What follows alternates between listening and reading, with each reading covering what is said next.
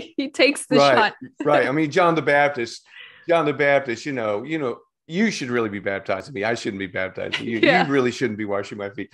And I just think it's almost comical. Here are these situations where people are telling Jesus, you really shouldn't do that. Or Okay, we're back again with the second book, Matthew, the Passion, the Gospel of Identity. We've done the Gospel of Passion, and we're entering into the Gospel of Identity. And so, as we move through Matthew, I think it's important to note just how many times he makes reference to the prophets and the scriptures that spoke of Jesus's mhm. birth. And he's writing to tell these people, look, here he is.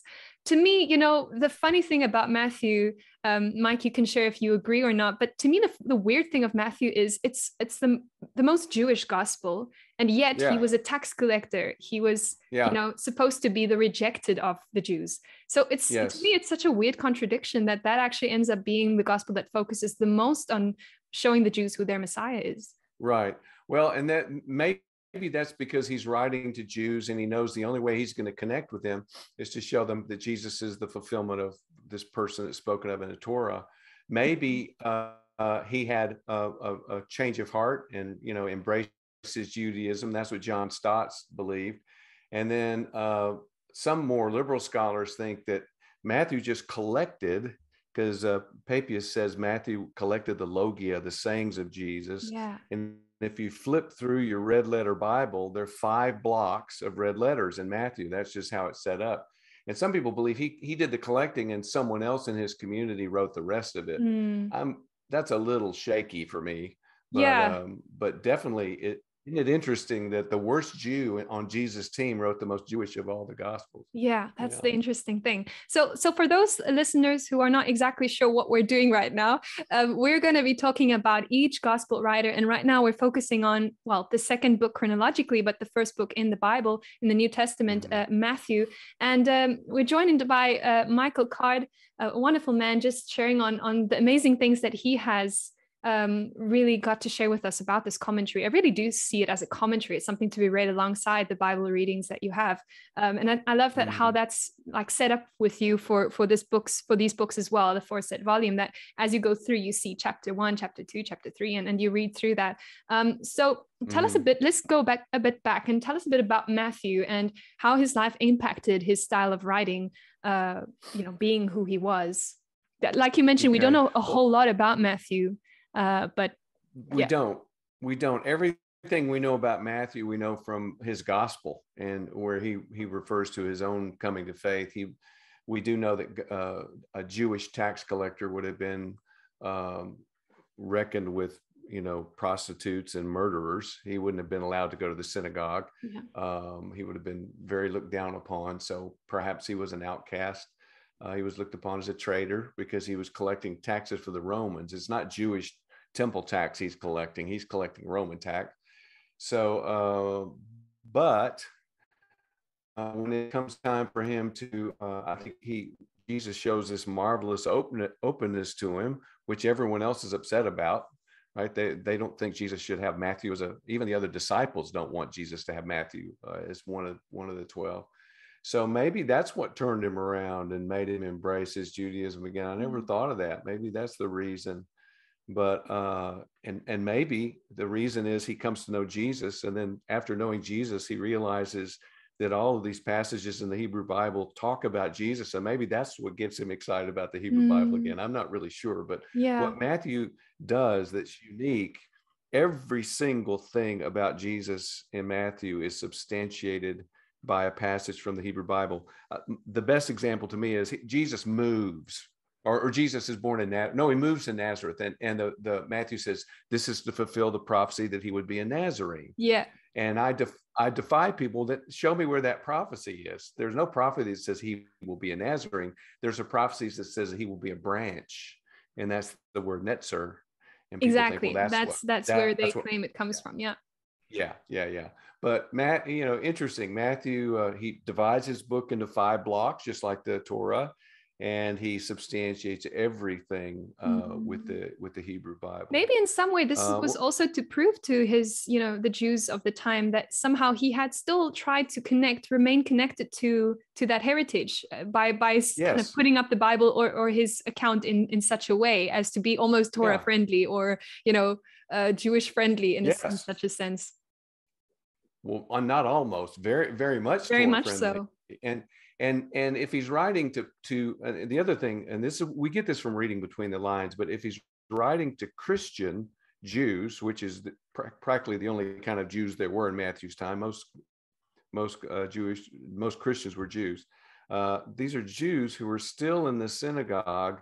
They're still going to service. They're still quoting the Amidah. They're still doing all those things, except they found the Messiah, and they're worshiping right next to people who deny that he's the Messiah. And so what's happening is they're being expelled from the synagogue.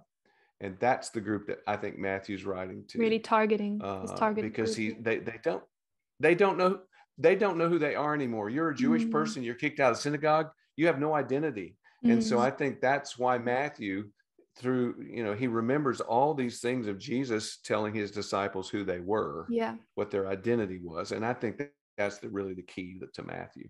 So how does Matthew kind of reemphasize to the Jewish believers that they're now indeed closer to their God than they could ever be before? How does he use that fulfillment, to emphasize that point, the fulfillment of this prophecy, the fulfillment of that prophecy, this and this? Does it try and tie in, what Jesus' ministry resembled to him with what they're seeing in the Old Testament? Well, if you're a person, if your whole life, and this is, I think, true as with no other people group as much as it is Jewish people, if your whole life is grounded in Scripture and in the Hebrew Bible and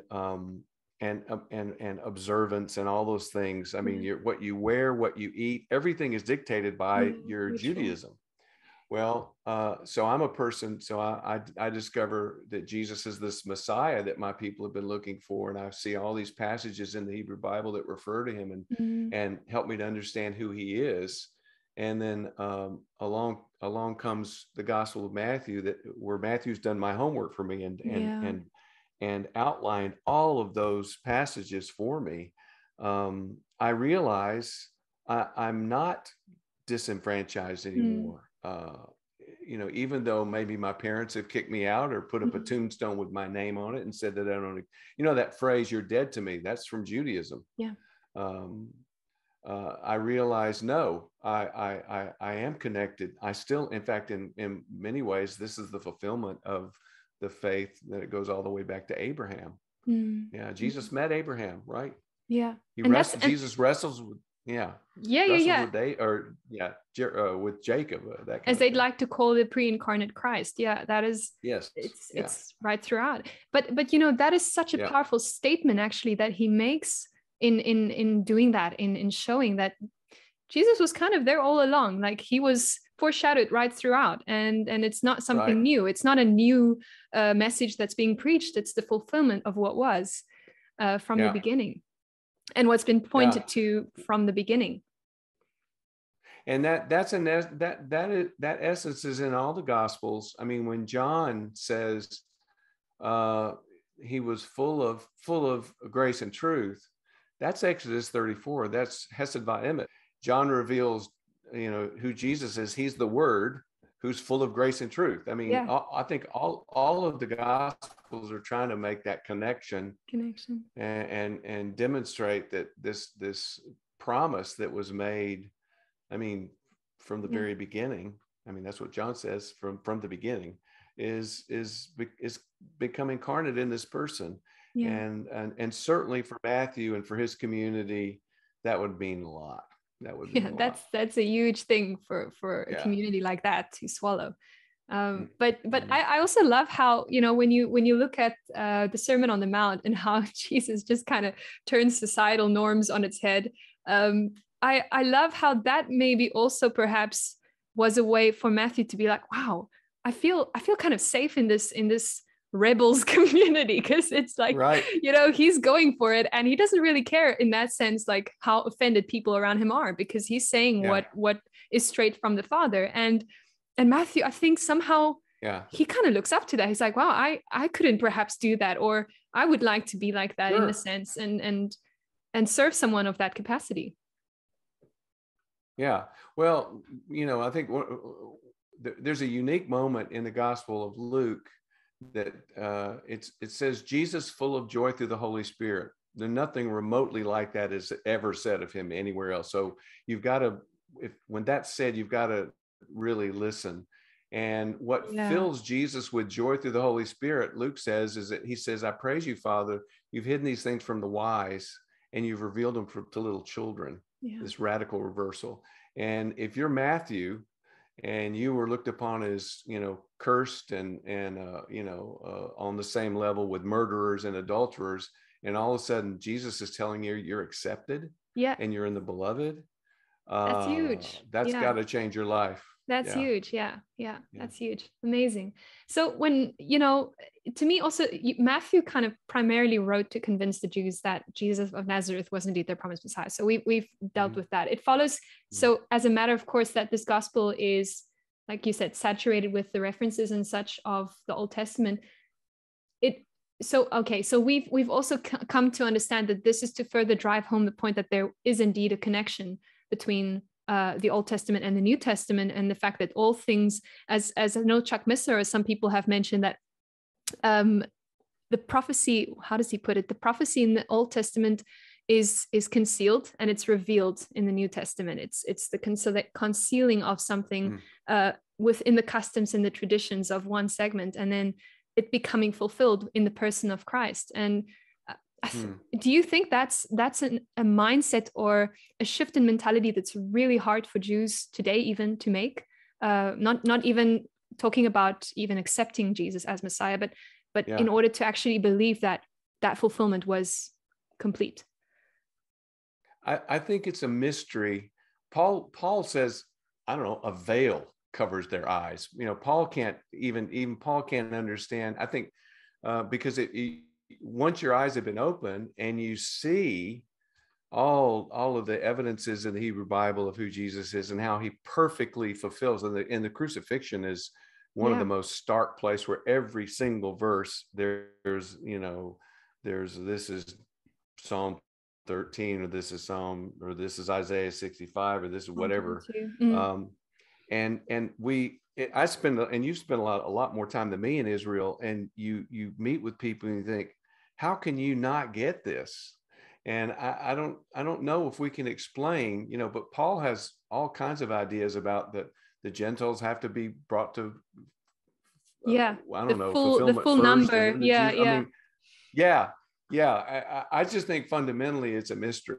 It really is. God reaches out to his people, in their terms and fulfilling their images and their scriptures, and they don't get it. And I mean, even I think Peter mentions that even the angels long to look into these things and to understand the mysteries of these things. And then these goys, that's us, right? We seem to get it. We seem to get it, and that's a mystery. I think it really is a mystery. I can't explain that away. Yeah, for sure. Because it shouldn't be, but it is. Somehow it is. Yeah. All right. So this is Matthew that we took a look at. Anything else, Mike, that you'd like to add to this, to specifically to Matthew's gospel?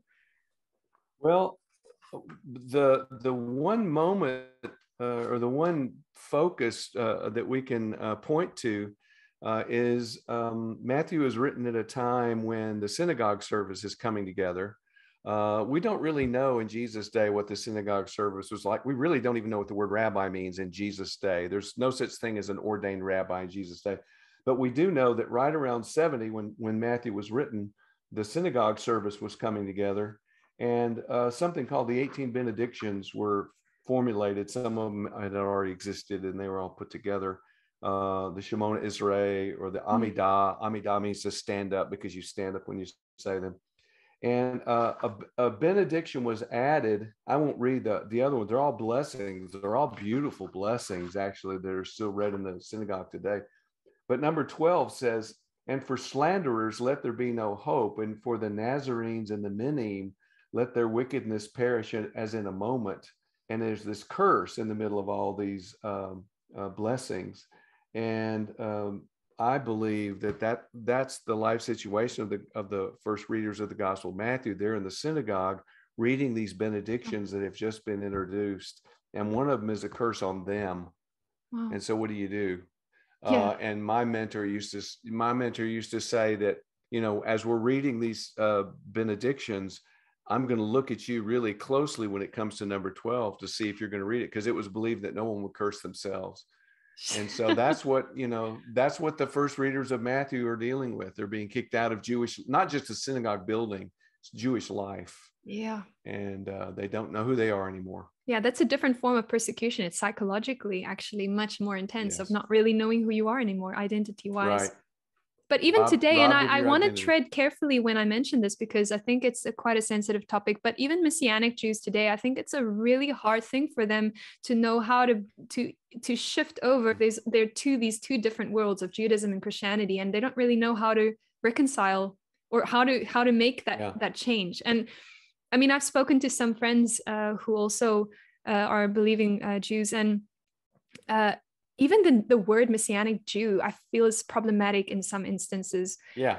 Because it's confusing. It's like, you have Christians, you have Jews, and then you have Messianic Jews, and where do they fit in? Like, it's kind of floating. Right.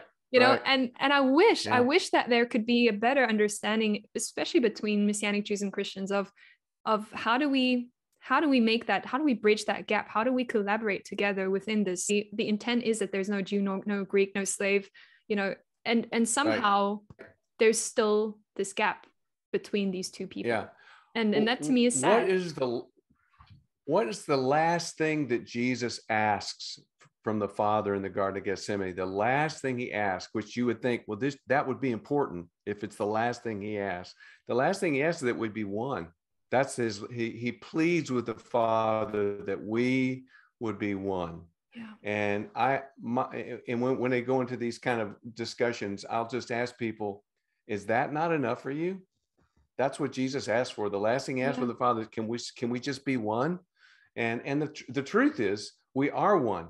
We are one, but we live in denial of that. Mm. We have one spirit, right? And maybe that's one reason why it's so hard.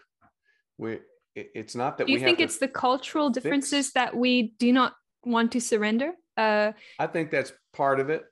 I think that's part of it. I think it's just an identity issue too. Yeah. Yeah. I remember someone once said that when you come to repentance, your culture also has to come to repentance. And I think, there's some that's interesting, good. Concept in that, in the sense that, we have a danger of making it cultural Christianity. And obviously you see this in different situations, but, then you come to a different culture and you're like, oops, okay, they do things differently in their faith, in Christian faith, in the same faith that we have. Mm-hmm. Does that affect you to the extent where you can't be one with them? And if that's the case, why is that the case? So really just submitting cultural pride to God and saying, Lord, heal us, save us from that problem of the church today. Well, I think Jesus' lordship is absolute. That's one of the really scary things about Jesus. In fact, it's the scariest thing about Jesus to me. And his lordship is absolute. If you don't take up your cross, you can't be my disciple. Yeah. And one of those things he's Lord over is our culture. Mm-hmm. His lordship extends over that.